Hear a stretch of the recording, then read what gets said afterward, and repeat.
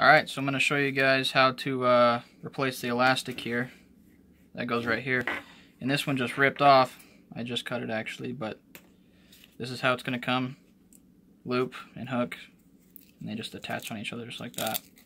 So these are free replacements. All you have to do is just let me know. And I can get one sent out to you for free. So here we go.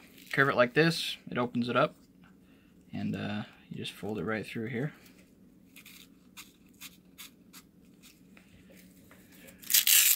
Remove your buckle, pull that down, and the hook and loop will just attach on each other, just like that. And you can make it as tight or as loose as you want, depending on how tight or loose you want it to go in here. But you don't want to see that, so we're going to fold this over. It's going to go right to the other side, underneath the other webbing. And let's move it to the other side.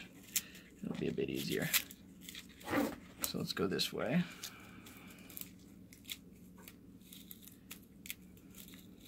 It's just a couple minute fix. It's a lot nicer for sure to have elastic to hold in your webbing. So that's how it would go. You just replace the buckle.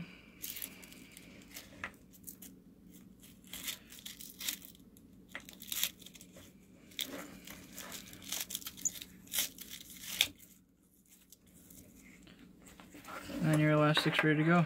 And that's the elastic keeper right there. So it's good for holding it in your pants. Free replacements. That's how it would go. Easy. Thank you.